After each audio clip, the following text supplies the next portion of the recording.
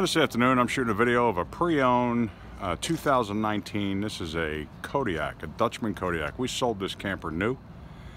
It has a fiberglass cap here on the front with the little LED lights in the cap.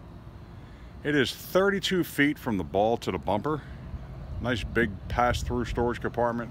One slide out, only 5,700 pounds. So it is a true ultralight. All the decals are very nice. Overall, the camper's in very good shape. Again, we sold it brand new, and the gentleman just traded it in on a fifth wheel. I'm gonna walk around the outside and show it to you. It's very straightforward. No damage.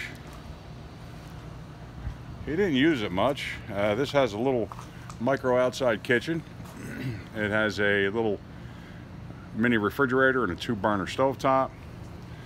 Full aluminum cage construction.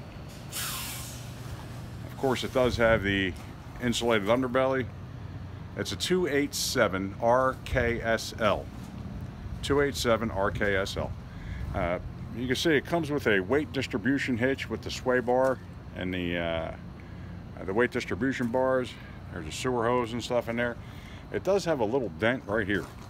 So not exactly sure how that happened, but it's below the floor line, so it doesn't really do anything. It just has a little tiny crease. Overall, a very nice camper.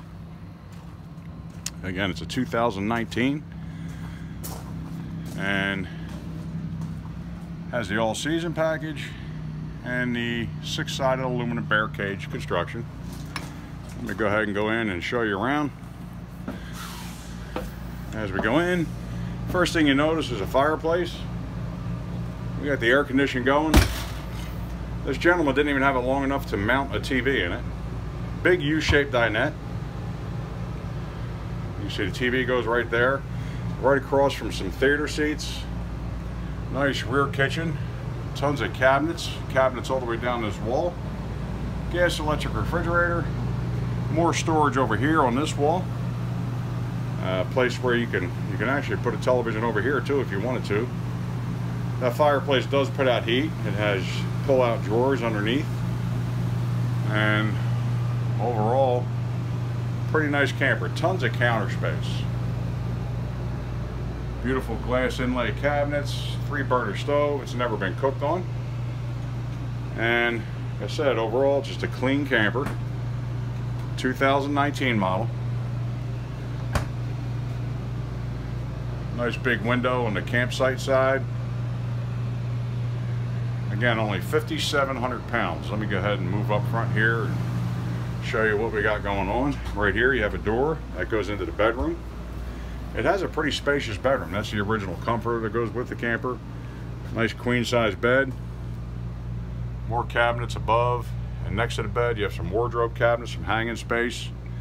And then there is a door right here, and what that is another entrance to the restroom right here.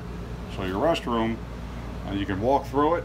There's your shower. You have the glass corner shower, nice medicine cabinet and sink, and you can close that off, and plenty of space in here. Excellent ceiling height.